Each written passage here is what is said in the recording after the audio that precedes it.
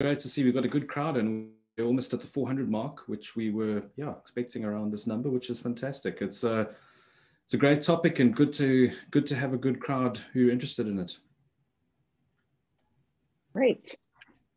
So once again, thanks everyone for joining. As you all would know, the Cybercrimes Act has finally been signed into law. And what that means is that we actually have a comprehensive law in South Africa that tackles cybercrimes and related issues. So for us, we think that this is great news, and it's been a long time coming since it was first introduced as a bill in 2015. So we definitely do believe that we need this kind of law, but it really begs the question, what is the actual effect that the act, I'm so used to calling it a bill, it's been so long. But what is the actual effect that the act has on us as a person and within our organization? So really, that is what we're going to unpack and look at from a practical perspective today. So our distinguished panel will really unpack those key issues from various different perspectives so that you can understand how the act applies to you. So just to let everyone know, this webinar really isn't focused on looking at the history of the Act. It really is all about you today and understanding how we can help you. So today with us, we have our managing attorney, John Giles. We have two of our attorneys, Nathan Ross Adams and Bronwyn Seeger. And you have me, Lisa Imaiwala, who will be your host for this panel. So thanks very much for sending questions. We received quite a few questions before this session. So please feel free to pop those questions that you might have into the chat, and we will try and address them at the end of the session. Just as a key thing, please just make sure that the questions are really linked to the topics that we'll be discussing today. And with that introduction, let's get started. So the first thing we want to do is really understand who we're talking to, who you are. So what I'm going to do right now is run a quick poll just to understand who you are. So just try and choose the option that suits you the best.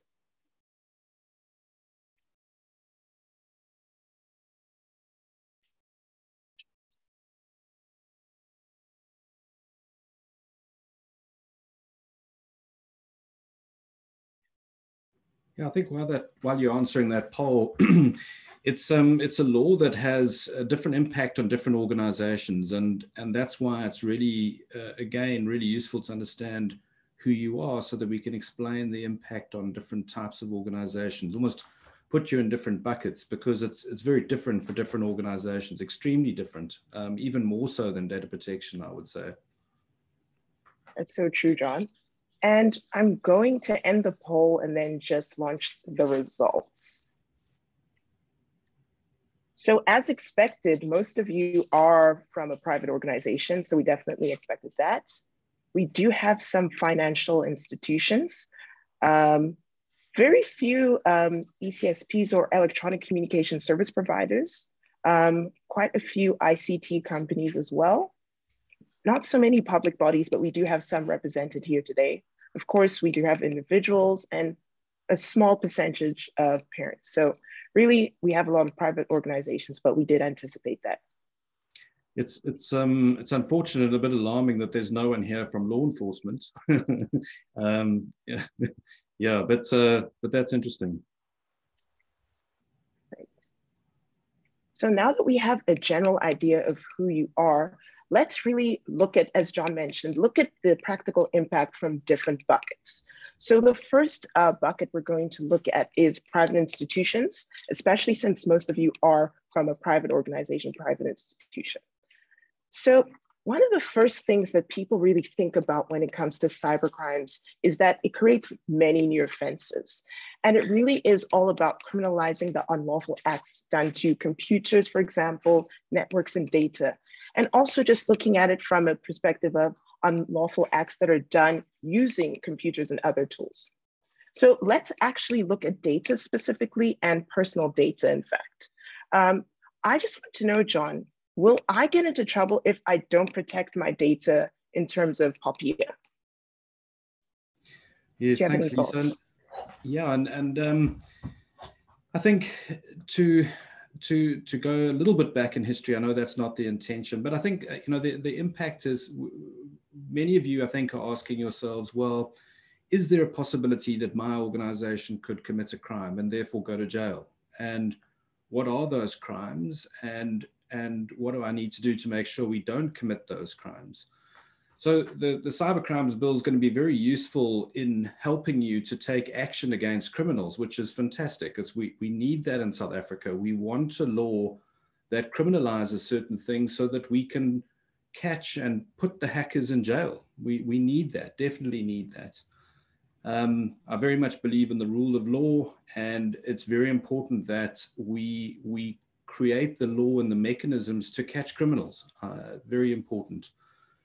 But I think that we want to make sure as well that you potentially don't get turned into a criminal by what the law says. And if we look at previous versions, they were poorly drafted in that the net was very broad of what crimes were, which really had a very negative impact. And I think maybe, Lisa, if I can share my screen and show a few slides to illustrate this issue and just talk through it a little bit about the scope of the law. And really, hopefully this will help explain why the law that's been enacted is a lot better than the drafts that came before it, the bills that came before it. So let me share my screen here. And this is our overall presentation on cybercrime. I'm going to drill down into the crime specifically and look at the scope. And so what I tried to show in this slide is that we live in a free country in South Africa, and most countries are free. You're free to do what you want, to conduct yourself in many different ways. And that's the default position and should be the default position, but it can't go unchecked. And so we need to create a balance and we need to create some control. And the way you do that is through introducing laws and crimes. So the green circle is lawful conduct, conduct that is allowed by law, things you can do. The orange circle is then conduct prohibited by law, which could be common law, it could be statutes, and that's unlawful. So if your conduct is contrary to the law, it's unlawful. Now that's different from criminal conduct, and that's the third circle, the red circle, where some unlawful conduct is a crime or an offense, and it's therefore illegal. And then the green circle again in that circle is that some people, your conduct might be criminal, but you might have a valid defense, like it's in the public interest, or that you were authorized. There are various other examples of defenses, or self-defense, for example. So you have these different scenarios, and a lot of people don't appreciate that there's a difference between unlawful and criminal, unlawful and illegal, and there's a big difference. So to give you an example, the data protection law generally gives us the conditions or the principle for the lawful processing of personal information. So that's an unlawful context. It's not a criminal context. And generally speaking, data protection laws are decriminalized. There are very few crimes in them, but the conduct can be unlawful. So the Cybercrimes Act is all about criminal conduct. It's this red circle down here. That's what we're trying to aim to catch. And so it should be quite limited conduct that's criminal. Only very severe things should be criminal. It shouldn't be lots of things. And so really the concern is that we end up with a scenario like this, where a lot of conduct is criminal and only a little bit is lawful. And therefore, this would make us all criminals, and it would really restrict what people are able to do. And it would also make people prove that they are innocent, is another danger that we want. We don't want a reverse onus or someone to be assumed guilty until proven innocent.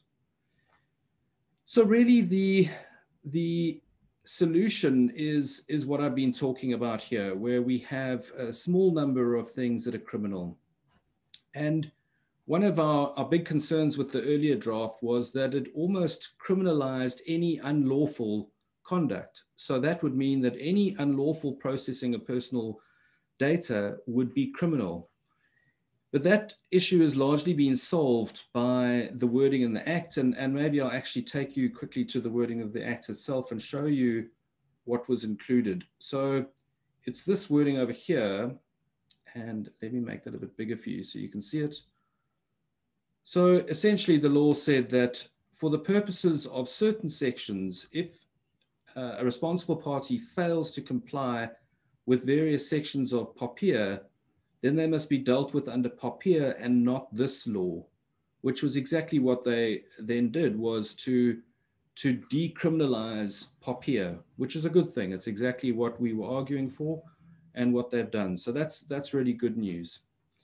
I think my concern, though, with the Act is that there's still various sections that are very broadly phrased, and I'm concerned that they still make most of us criminals. And that's really what I wanted to talk about next. But let me check in with you, Lisa, quickly. Are you happy for me to continue into some examples of the crimes, or what would you like to do?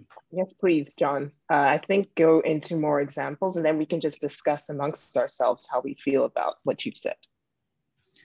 Perfect. John, just before you go ahead, could you just maybe make a distinction between criminal and lawful, to the extent that unlawful doesn't mean that there are no legal consequences. There are civil consequences that may take place, such as fines or the ability of someone who's harmed to sue someone in court.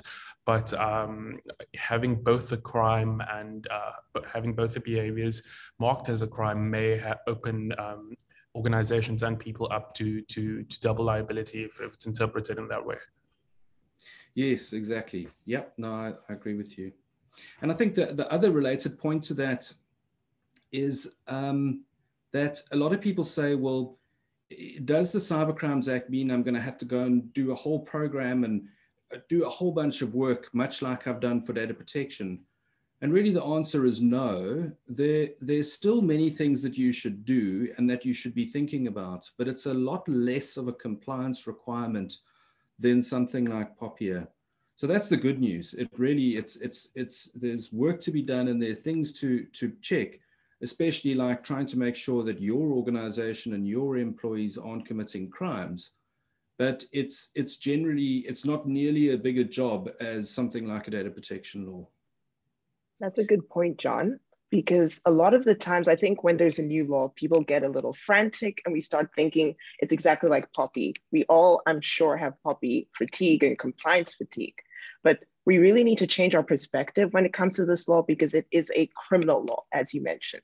It's not really a focus about compliance. It's about criminalizing certain actions. So from that perspective, like John said, it's more about, am I committing a crime? Are my employees committing crimes? What steps do we need to take to prevent that? Yeah. Perfect. So what I love doing, I love plain language. So and I love simplifying things. So what I thought I'd do is I'd go and look at 3 of the crimes that are in the Cybercrimes Act, and I would try to simplify and plain language them, because some of them are mind twisters. You read and you read it and you read it and you think, do I know what this is actually saying? So I've tried to simplify them, and that's what I'm going to show you now, what on 3 of the crimes. And I'm also going to show and explain to you why I think they are possibly still too broad, and why I'm still concerned that many people will unwittingly or unknowingly commit these cybercrimes and end up being criminals. But at the end of it, I'm going to run a poll to check whether you agree with me. And I'm very much playing devil's advocate here. I'm giving you the argument of why I think many of you are still criminals or going to be criminals. But I'm interested to see at the end if you agree with me. As Bronwyn said to me, I must make sure that I explain it simply so that I can prove that I understand it well enough. All right, so let's share my screen. And so what I did, I went to the section in the law. And so on the left-hand side, you've got the actual text of the law. And on the right-hand side, you've got my plain language summary. So I started with 2.2. So I'm not too worried about 2.1. That's really trying to catch somebody well, let's leave that one. 2.2 is the one that I was worried about, because it reads, any person who unlawfully and intentionally accesses a computer system or computer data storage medium is guilty of an offense. Now, I do that all day, every day. And I think everybody does. Everybody intentionally accesses a computer system. The only question then is, well, is it lawful or not? Well, I think it's mainly lawful, but do I know all the laws that relate to accessing a computer system? And am I potentially committing this crime? So you then ask yourself, well, what does access mean? And then we go into down here into B, which then says, if you access a computer storage medium, if you use data or store data. So now I'm going, wow, sheepers, if I use or store data, that's accessing a computer system. I do that all day, every day, intentionally. And then C says that for the purposes of B, so where they're talking about using data, it's if you copy or move data. So if we come across to the right-hand side here, I've summarized it now to say that, so any person who unlawfully and intentionally accesses a computer system by copying or moving data or storing data is guilty of an offense. Now, that's pretty scary, because data is any data, personal data, but confidential data. It's any data whatsoever. The law does say that POPIA applies, not the Cybercrimes Act, which is really good in this context. So that means that POPIA is not criminalized. But the only word really here that saves me is unlawfully, because I intentionally access a computer system by moving data, copying data, storing data. I do that all day. So I then need to know what laws relate to that and make sure I'm not doing anything unlawful, because otherwise I'm committing a crime. And that worries me. That to me is too broad. So then let's look at the next one, which is around the unlawful interception of data. And again, on the left here is the section. On the right is what I've summarized. So I'm summarizing 3.1. I'll leave 2 and 3 for the moment, and 2 and 3, they've also, POPIA applies, not the Cybercrimes Act. So POPIA is not criminalized by those two, which relate to the possession of data, which is a good thing, because we obviously all possess a lot of data. But this section, if we come across to the right-hand side, my plain language version is any person who unlawfully and intentionally copies non-public data. So non-public data to me is confidential data, not personal data, but confidential. But it's not defined in the Cybercrimes Act. So as to make it available to a person other than the lawful owner or holder, or the sender or recipient of the data is guilty of an offense. So, I think there are quite a few times where I intentionally copy non-public data, so confidential information, and I make it available to somebody else. I mean, if I don't have contractual obligations of confidentiality, then in the normal free flow of information through an information economy, surely often there's non-public data that's being shared and is flowing between different people. So I definitely worry here. I think there's a potential for us to commit crimes. And note here that the Cybercrimes Act applies, not POPIA. So if you did this in the context of data protection as well, it would also be a crime. And then I'm going to go to this one here as well, which is number 5. And this is to do with the interference of data. Now, this, again, the Cybercrimes Act applies, not POPIA. And there's the law. On the right is my plain language version. So any person who unlawfully or intentionally deletes data is guilty of an offense. So that's 1. Sorry, that should be 2, 3. So if you do any of these, deletes data, alters data, renders data meaningless, interferes with the lawful use of data, denies access to data is guilty of an offense. And the Cybercrimes Act applies not POPIA. So if we just go back here, you'll see this is for the purposes of those sections, not for the purposes of Section 5. So if you are doing this for POPIA, you could be committing a crime as well. So let me give you an example here. So deletes data. So POPIA says that you must delete a record or personal information when you no longer need it. But there are many laws that require us to retain records, all the record retention laws. So if I go and intentionally delete data, contrary to a record retention law that's unlawful, I'm therefore guilty of an offense. So that's pretty scary if you ask me. And then also if I unlawfully, so contrary to any law, I alter data, I'm guilty of an offense. We all are denying access to data every day. That's what we do. That's what information security is about, is you want to deny people access. You're restricting access because either it's personal information, it's confidential, it's sensitive, there are many different reasons. But if you unlawfully and intentionally deny access to data, you're guilty of an offense. So the wording of the act is so much better than it was. There were various drafts and bills along the way that really made us all criminals. I think the latest draft is much, much better, but I still think it has the potential for making many of us data criminals.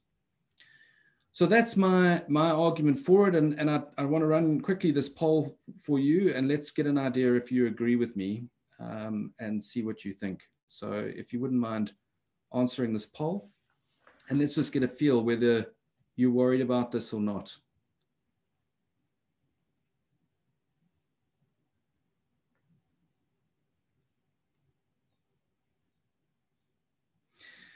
Yeah, I mean, it's one of those balancing acts. You want the law, the crimes to be quite broadly defined so we catch the criminals, but at the same time, we don't want the net so broad that we catch a whole lot of people who are not criminals. And it's a very difficult balance to strike.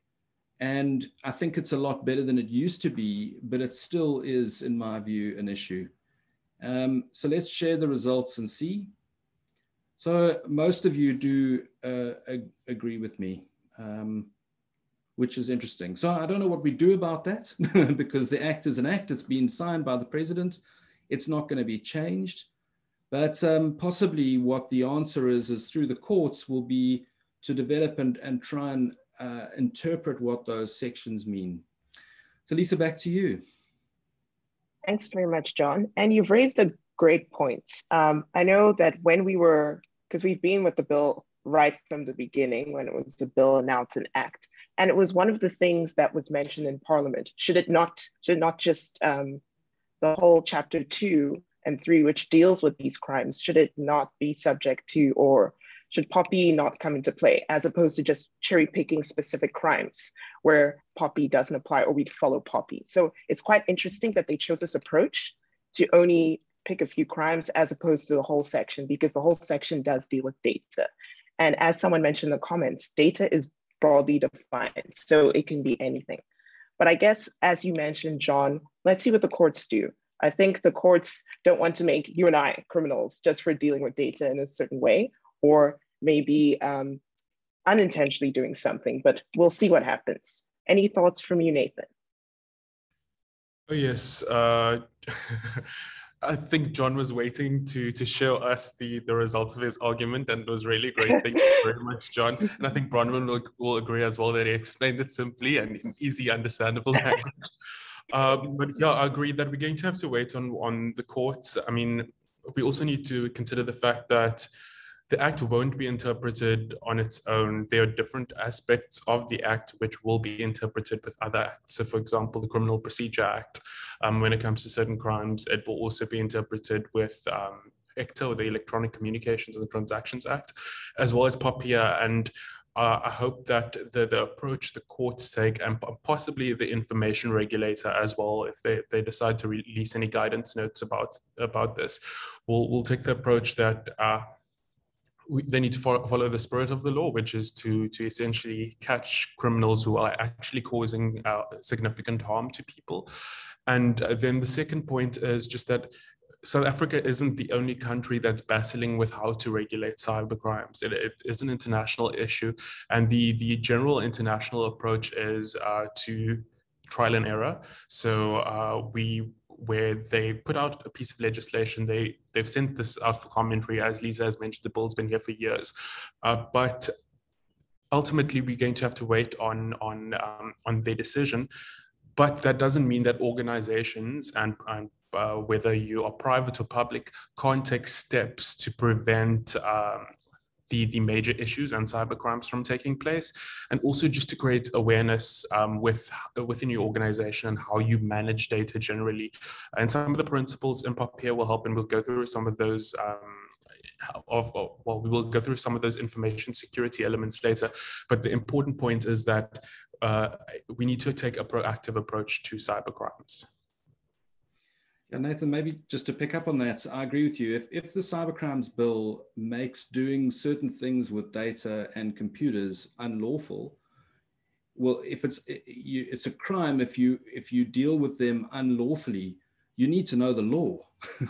So it becomes really important that you know all laws, all data laws, all IT laws, all laws that could relate to a computer system, and make sure that you're on the right side of those laws, because if you are not in accordance with those laws, then the crime comes into play. If you're in accordance with the law, then you're okay. To play devil's advocate, John, how am I supposed to know all the laws? Do you know what I mean? It's different for us. We are attorneys. We can find them, but the common man does not have time to look for laws. How are they going to answer to that? Yeah, Lisa, it's a great question. I don't know that I know all the laws either, considering it's all laws. It's legislation, it's common law, it's judgments. It's a really, really broad topic. The one way I'd say is that we've developed a list of IT laws in South Africa, which is a document we update frequently. And the purpose of that document is simply to give you a list of all IT laws that exist in South Africa. So that would be one way. Great, thanks, John. Bronwyn, do you have anything to add?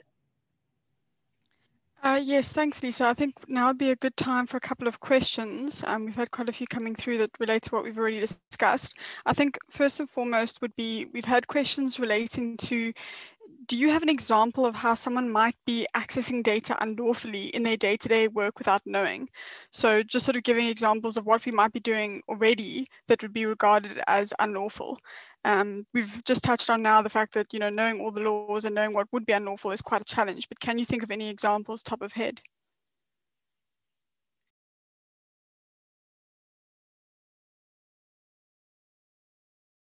Sorry, that is a great question. And I mean, so if the law is saying you accessing a computer system unlawfully, so you might not be aware that there's a municipal law that says you can't access a property owner's register, or that certain information is confidential. And you then access that law not knowing that it's actually confidential information. Or, I mean, the more obvious ones are that you don't know that certain information has been restricted. And this is where the Protection of State Information Act or bill comes into play. Maybe it's been restricted as top secret, and you don't know that, and you access that information and you store it, you move it, you do something with it. Would be two off the top of my head. Yeah, Bron, as well, just on that question, what becomes so vital now as well is how organizations will enter into agreements with companies. So, for example, they want to make sure that they have the right warranties and indemnities, that the information they get is lawful as well, because in that way they protect themselves, that we're in an instance where they may be getting data from somewhere else.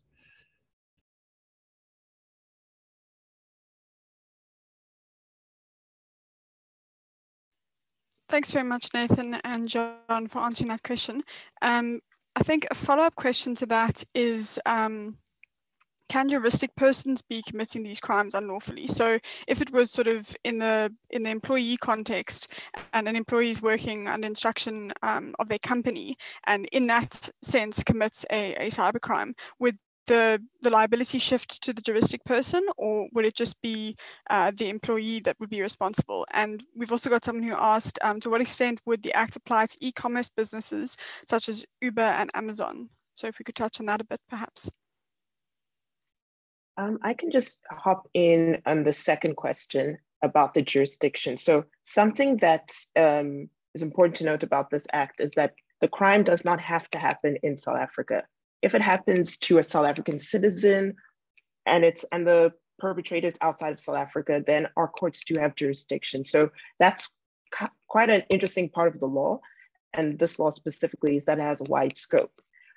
Simply because when we think about it, data and computers and technology, we are accessing data from anywhere in the world. Whether we're watching a movie, it might be hosted somewhere else. It's not within South Africa. So that's the intention of making sure that the act has quite a big scope. So let's say an employee of Uber does something to us, commits a cybercrime against us. We would be able to prosecute them even if they're not in South Africa. So it's just important to note that fact. I see, John, your hand's up. Yes, just to answer the first components of that is that a person is defined as any natural or juristic person, and the crimes are all phrased any person who unlawfully and intentionally. So it would always be a question of fact as to who actually committed the crime, who did the thing, and it could be the individual or the organization. But I think that where data protection law is often more focused on an organization or the responsible party and holding the body responsible, Cybercrimes Act is more in terms of holding an individual accountable. And so I think it would typically be towards the individual rather than the company.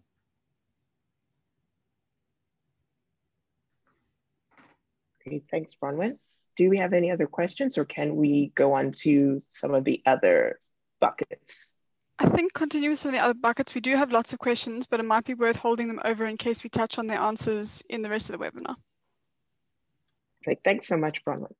So as we mentioned, we've looked at how private organizations are affected. We've talked a little bit about POPIA and the Cybercrimes Act from a personal data perspective.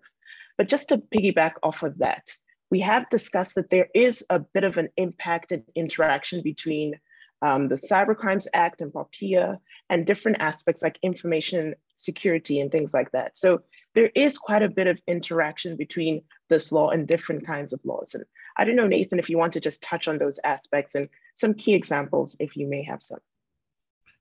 Awesome. Thank you very much, Lisa. Yes, so Transnet has been on everyone's lips at the moment because of what has happened with them.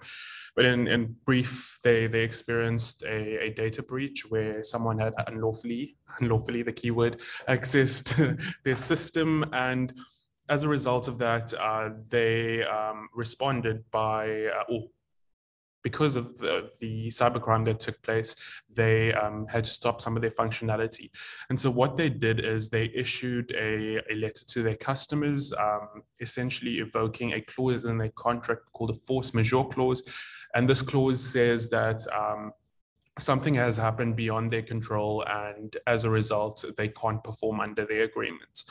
So, but, well, that's the story in a nutshell. But when it comes to, from a Cybercrimes Act perspective, the crime would be hacking, and the focus would be on whoever hacked the system.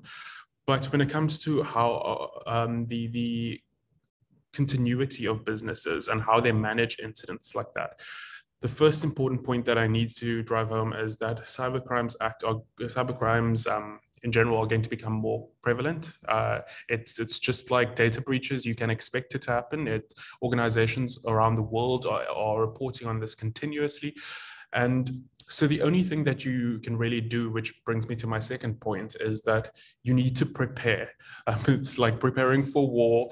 You need to have certain information security standards in place. And these are you can follow local or international standards like the ISO standards or NIST or SOC, which those are some of the standards out there.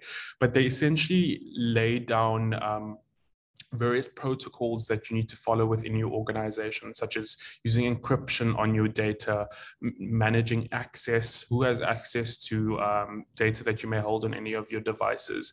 And the last point is managing contracts. So ensuring that any data source that you're getting is coming from a reputable source, not buying databases from a random company internationally. It becomes so much more important to do due diligence on companies and data sources generally. So in a nutshell, how organizations approach the IT governance generally needs to consider the Cybercrimes Act as one of the key considerations. Thanks, Lisa. Thanks, Nathan. So what I'm hearing you say is that I need to look at other laws and other acts when it comes to information security. It doesn't derive from the Cybercrimes Act. Is that correct?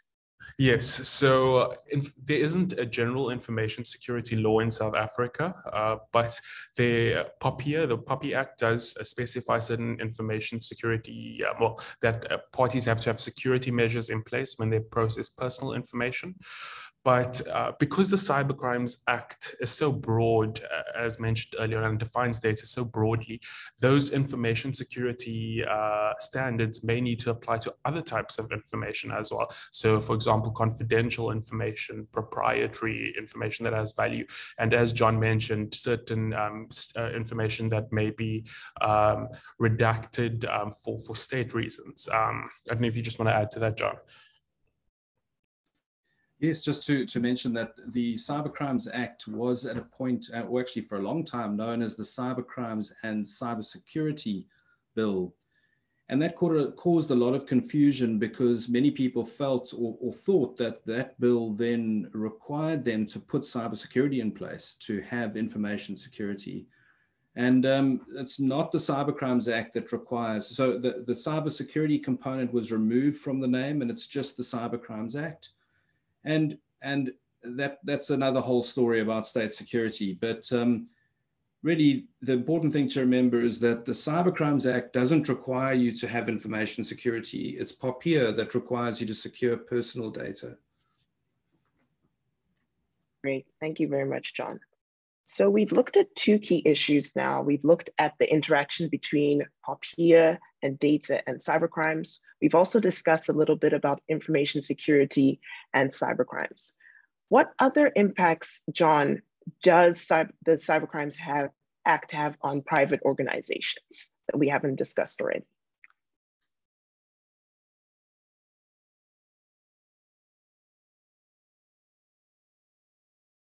Sorry, I lost my mute button there for a second. So I think we're going to go into more specific examples of the impact on specific people like financial institutions. But I think broadly for private organizations, the sorts of things is that there's a crime relating to the use of different tools that might be used to commit cybercrimes.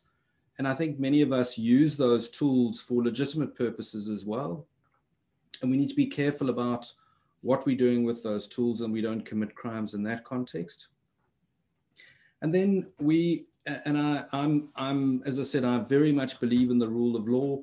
We want to catch criminals in South Africa, and all of us are going to have a role to play in helping law enforcement to catch criminals, because I've seen many comments talking and saying, well, who's going to enforce this law? Is it going to be the South African Police Service? Are SAPs able to enforce it and actually catch these criminals? We can talk more about that and the mechanisms that have been created and introduced to try and catch people.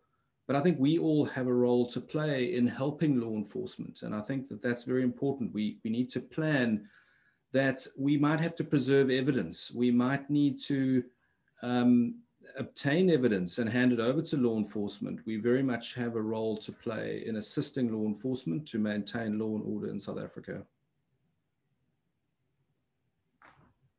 Great, thanks very much, John. Nathan, do you have anything to add, or can we move on to the next bucket? Oh yeah, just something quick. It becomes so important. I think one of our colleagues mentioned this, to classify data, and also to use software to manage how your organization processes data, because if something goes wrong or an incident arises, it helps to have an easy easy way to have a view of what's going on in your organization when it comes to data and how you manage it effectively.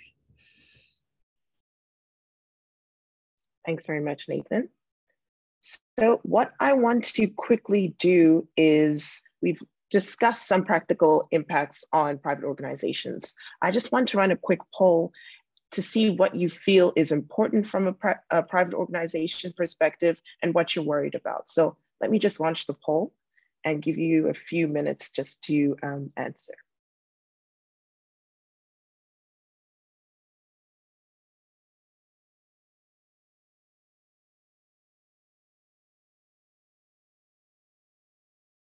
And once again, if you have any other worries related to, from a private organization perspective, please let us know and just specify in the chat. So Lisa, some of the actions I think that organizations should really take is, in addition to what we've mentioned, would be to do an awareness campaign amongst the employees in your organizations, explaining what crimes are and what they aren't. And for me, this is one of the big criticisms still of the Cybercrimes Act, is that we've just looked at some of those crimes. And honestly, I've read them 5 times and I'm still not sure I understand what the crime is. Now, if you're going to be putting somebody in jail for 5 years, surely Parliament should be accurately describing what you can't do so that people know what they can't do.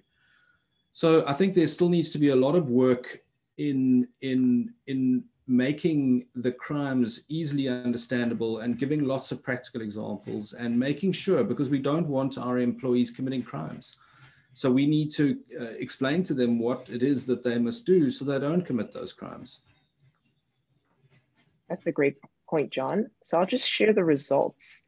And really, a lot of you are concerned about how the Cybercrimes Act will affect your general compliance, and that makes sense. But once again, the interplay between your general compliance, we need to think about the fact that this is more of a criminal law as opposed to a compliance-based law. There are some concerns about whether the law criminalizes non-compliance with POPIA. Some of you are concerned about everything: who goes to jail, whether it's just an additional cost to your organization, how long it's going to take you to align with the law. So these are concerns we're definitely aware of, and that makes sense from a private organization perspective. So the next bucket that we want to look at is financial institutions. So financial institutions, of course, are a subset of private organizations, but the reason we want to highlight them is because the Act has very specific requirements for financial institutions. In fact, it requires financial institutions to actually report crimes within 72 hours to the police. And also it requires them to preserve any data in order to assist the police. As John mentioned, assistance is something that's going to be quite important going forward because of this Act. So from that perspective, does anyone else have any other practical implications that they can think of when it comes to financial institutions? I think for me, the biggie here is that incident response becomes even more important. So we know that under data protection law, you've got to respond to an incident. And if you have a breach, you need to notify different people. Financial institutions now also need to be aware that where there's an incident which is not a breach, but there was a crime involved, they now need to be reporting this to the South African Police Services and start preserving evidence that is available.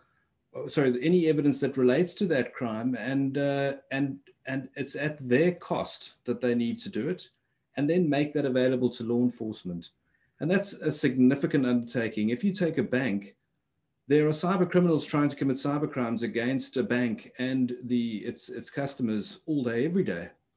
So from a practical perspective, how is that financial institution now going to start being aware of them? You've got to know about them. Then you've got to gather evidence around them and report it to law enforcement. That's a significant impact. And unpacking that and really considering and thinking about how you're going to do that practically is something you need to start thinking about very quickly. Yeah, and that almost goes back to your point about awareness. So let's say there's an incident from a data protection perspective, but you're not aware that it's also a crime, and you've only just reported to the information regulator. You still need to report to the police, because if you don't, you yourself could be, or your organization could be committing a crime, and you could be fined 50,000 Rand for that. So you don't want to be in that position. And I think the trickiest part about this is also, as we mentioned, you have to preserve evidence or preserve data. How long do I have to preserve it for? Is it indefinite? That's not really described in the law at this point. So what if a huge, like John mentioned, if we take a bank, for example, if a huge breach happened, that's also a crime. Am I just preserving this data in a data center? How long do I keep it? Is that an additional cost to my organization? Those are certain things that you have to think about from a practical perspective of how to really manage a crime and when you're doing the preservation of data. So it really is tricky, and something that financial institutions, and we'll mention it a bit later, electronic communication service providers also have to think about. Nathan, do you have any points to add? Yeah, look, I actually feel really sorry for businesses in South Africa at the moment, because they, beyond what's happening internationally and with the economy as well, there has been an influx of laws at the moment, and it is difficult to navigate everything. And this difficulty doesn't only apply to ordinary organizations, it applies to lawyers as well. There's a lot going on, and there's a lot to interpret within a short period of time. But getting things, I think the first step is not so much to focus on how am I a cyber criminal and how can I not become a cyber criminal, but rather focus on how can I not perform conduct that would be unlawful, which would create a crime. So what are the basic measures that I need to have in place from an access to information point of view, from a POPIA point of view? Am I complying with those laws effectively? And start there. I know it's easier said than done, but if you focus on the criminal aspect, you'll ignore the intention behind the legislature with the Cybercrimes Act. From my perspective, and there may be differing opinions, certain crimes are in place because of incidents that have happened. So or unethical hacking has taken place. There have been incidents where people have experienced significant harm, and that's why we have criminal law in place. It's a retributive form of justice to correct behavior, and the act's intention is to create a mechanism to solve those issues. It may unintentionally go beyond that, because as we've mentioned before, data is very difficult to understand and manage. So it is a trial or case by case basis. But the best approach is to get compliance right when it comes to other laws, and then consider how it impacts the Cybercrimes Act within your organization. That's a great point, Nathan. Thanks very much. And similarly with private organizations, I'm going to run a quick poll just to look at what you're worried about from a financial institution perspective, if you are one. So I've just launched it. We're going to give it a few seconds, and then we will share the results.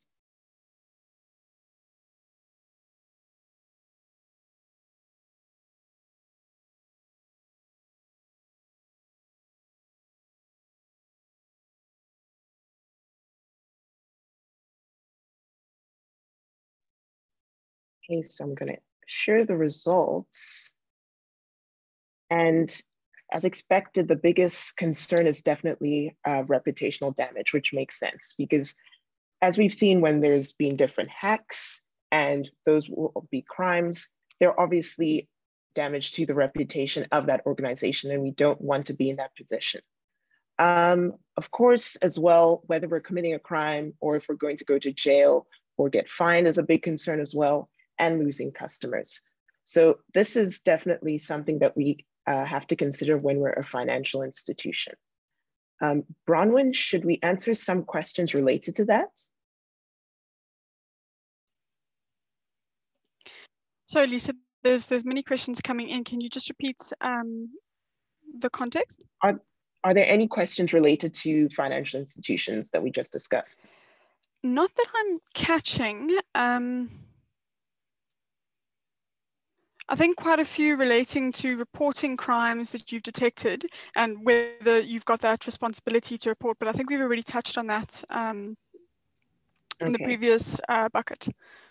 Okay, great. And I just want to point out that the obligation in terms of the law, and specifically the cybercrimes law, is on two specific bodies, the financial institutions and what we call electronic communications and services providers. So that's the next bucket that we're going to look at, that and IT companies. So that specific requirement obligation, which attaches a crime if you don't do it, is only for those two people. However, as John mentioned, because this law is in effect, we have to make sure that if there is a crime, even if we don't have that legal obligation, we should still consider reporting because a crime has been committed. So it's just important to just note that from that perspective. So as I mentioned, we have something called electronic communications and services providers. So the Act really defines this quite broadly, but when we think about typical examples, it really is organizations like network operators, ISPs, and possibly IT service providers and vendors. So once again, they do have the same obligations as financial institutions, but there might be some additional ones that we should look out for if we are a ISP or an ICT company. John, do you have any specific things that we've mentioned, maybe specific crimes that internet ICT companies need to think about from a practical perspective? Yes, sure. I think ICT companies, they often provide software or hardware tools to organizations. That's what they're in the business of. That's what they sell. And if it becomes now a crime, if a person unlawfully and intentionally uses one of those tools to commit a cybercrime, potentially the ICT company can be aiding and abetting a criminal to commit a crime. So it would be to do an assessment of all your offerings and to see to what extent they could be used to commit crimes, and to see if that raises any risks for you. I think that would be an important impact.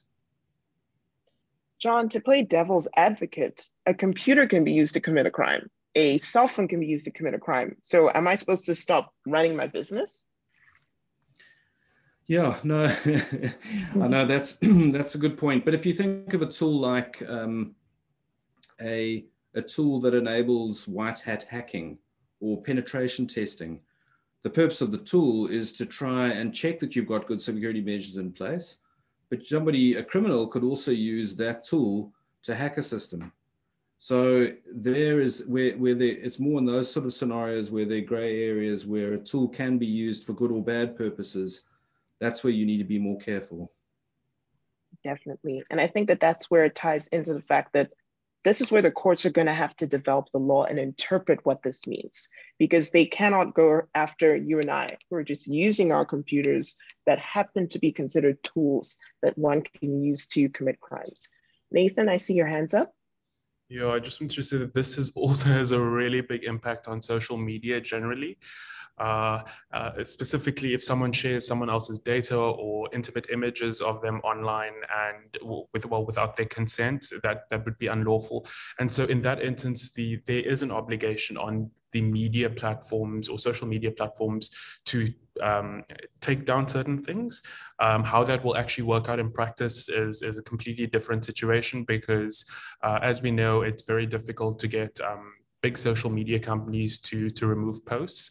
But yeah, it's important to keep that in mind, and as well as employee behavior when it comes to posting things on social media that may relate to a company. So yeah, all of that becomes relevant. Great, thanks very much, Nathan. I just want to run our poll on the worries that maybe ICT companies and ECSPs might have. So I've just launched it. And Nathan, you're actually leading on to our next point when we're thinking about the impact of the Cybercrimes Act on us as individuals. So we'll just let the poll, I've kept it up. And once we get the results, we'll just discuss them quickly and then look at the perspective of individuals. I think while we're waiting people to vote, I see there are lots of questions coming in, and there are lots of good questions. We're not going to have time to manage all of these questions during this session, but we will look at all the questions you've sent us and try and answer them either through our website or through different means. I think now that this is an act, many of us are really engaging with it in a lot more detail to say, okay, now what do we do? We've over the years have engaged with various drafts at many different instances, but now it's an act. It's really a case of saying, we're waiting for this commencement date. What do we need to do? And we'll be working on that, and we'll provide you a lot more guidance in the future on it. That's true. Thanks, John. And I see from the results that essentially most people from an ICT company perspective are worried about everything. Who's responsible for crimes committed? Once again, the additional costs of compliance, whether you can still operate your business, and how long do you need to preserve evidence for? So those are definite big concerns, and we can understand how that can affect you and maybe be a worry. So I'll just stop sharing and quickly just discuss the impact of the law on us as individuals. So we have definitely been looking at it from a business perspective, but also we are normal people and we use computers, as I mentioned, and other technology as the daily part of our lives. It's almost impossible to communicate or do anything work-related without technology. So there is an impact on us as humans. And of course, we all are probably on some level of social media, whether it's WhatsApp, Twitter, Instagram, or Facebook. We're constantly communicating and sharing messages. So when we think about from our own perspective locally, of course, in the recent unrest in the country, there's been quite a bit of misinformation and different things have been shared in social media. So John, will I be a criminal if I simply just share this information or any information with somebody else online? Yeah, so the law introduces the concept of a malicious communication. And let me, if you just give me a second here, let me share my screen quickly and show you what the plain language version again of what the law is saying. So the law is saying that it is a crime to send out a data message which incites damage to property or violence, that threatens people with damage to property or violence, or that discloses an intimate image of somebody without their consent. And I think, yeah, Lisa, you're right. Based on the unrest we've had in South Africa, those top two there, I think there are lots of people who sent malicious communications on Twitter, on WhatsApp, and certainly many people committed a cybercrime over the last 3 weeks. And I think this is going to have a significant impact in South Africa. John, just on that point. Oh, sorry, Lisa. John, just on that point. Sorry, Nathan, go. Yeah, I just wanted to check. So, playing devil's advocate, Lisa's usual role. What impact do you think that this will have on the media? Because sometimes often journalists have to share recordings of these types of data on news publications and articles on television. What do you think about that? Yeah, so the impact on the media is interesting. There's for data protection, there's the exemption for media companies, and where it's for journalistic purposes. And then you have the press code, which really relates to confidentiality and privacy. But for media companies, in terms of how they get stories and what information they access, like non-public data, I think there's a serious risk of media companies committing various cybercrimes. And I think they need to be very careful, because it could be a way to censor the media is to argue that they've committed a cybercrime. And also, yeah, I think the media need to be careful that they're not spreading malicious communications as well. And it did occur to me with many of the TV channels which were showing people looting, were they encouraging more looting by showing those images? And it was actually interesting that after a while, TV channels I was watching changed their tune pretty quickly and stopped showing images of looting and rather balanced it with law enforcement and other things. And I think they realized at a point that they might be fanning the flames, and therefore had to change what they were covering. That's a great point, John. Especially when we just think about the act. As far as we know, there's almost very few, if no, defenses. I don't believe that there is a public interest defense from the last time I looked at the act, which is quite concerning.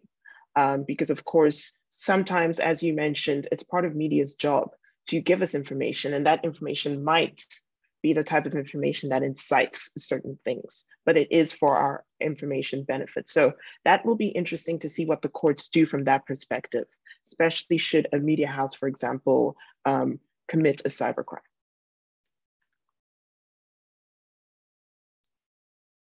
So that is looking at it from an individual's perspective. One thing that I just want to do quickly, since we're running a bit out of time, is just to launch a poll about what you're interested in from a Michalsons perspective and how we can possibly help you. So there are various different ways that we can assist you. As John mentioned, if people are interested in training and training their employees, that might be a way to assist from a cybercrimes perspective. So there are various different options, and you can choose the one that applies to you. And yeah, I've just launched the poll, and I'll give it a few minutes, and then we can look at the results. Yeah, Lisa, I think we as Michalsons, we believe in the rule of law. We want to play a role in protecting people from criminals. We want to help prosecute criminals and make sure there are consequences so that they're in jail. But we also want to help organizations to make sure that they don't commit cybercrimes. And we're keen to help, and this is going to be another developing area of law that's going to have a significant impact for a long period of time. So it's really useful to know what sort of assistance you're looking for. What would you like us to help you with? And so either through this poll, or you can pop it in the chat or send us an email. What help are you looking for? What do you need relating to the Cybercrimes Act? And we'll do our best to help you. Great, thanks, John. So I'm ending the poll, and I will share the results. From what we're seeing is that majority of you are quite interested in a level of training, private training in terms of this act, which is understandable.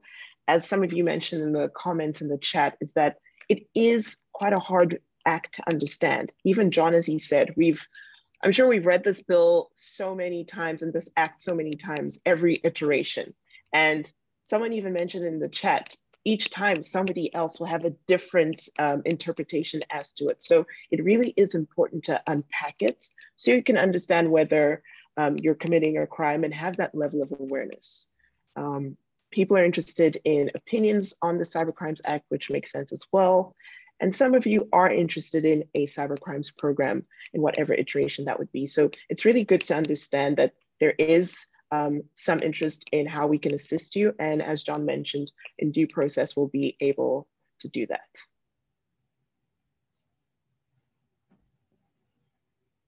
So I'll stop sharing the results. And really, thanks very much for everyone for attending this. This was quite you can see it's quite a topical session. We received quite a lot of questions about how the Cybercrimes Act interacts with you as a person, as a different types of organizations, and just in general, curiosity about this act. And you'll see that, as John mentioned, it will be something that we'll discuss more and more as it becomes more topical and as more crimes might be committed, and we want to see how the law will actually be put into effect. So thanks everyone, thanks panel, thanks John, thanks Bronwyn, thanks Nathan, since we've run out of time. But I hope you all had a good, this was a helpful session to you, and we hope you enjoy the rest of your day. Thanks very much. Yes, thanks very much. And we've taken notes of the questions you've asked, and sorry if we haven't answered them. We will try and answer that through our website or through different channels. But thank you very much for attending. We really appreciate it. Thanks, everyone. Bye.